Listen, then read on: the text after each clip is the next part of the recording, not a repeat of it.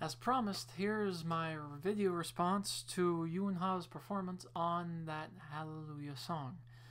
Now, as I said, I have some information to actually discuss on this because Hallelujah was composed originally by Leonard Cohen, who's Canadian.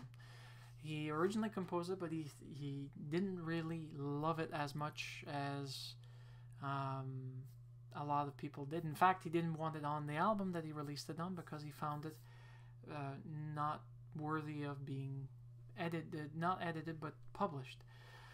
As you can see, in the past 2 years, there's been quite a blow-up of people doing Hallelujah. Katie Lang, David Choi, trying to think of other people. Actually, if you type Hallelujah on YouTube, you'll find at least 100 matches plus, including myself doing something barbershop related, but only on the actual chorus.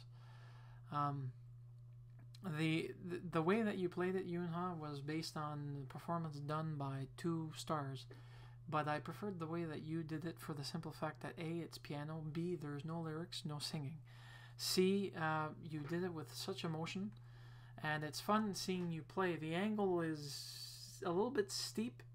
I wish it could be a little bit to the side so we could actually see your hands a bit better, but from what I could see, you play with great dexterity, even if you are playing by ear. Like I said before, and I'll say it again, it takes a lot of practice to be able to do it by ear because you have to get the notes right.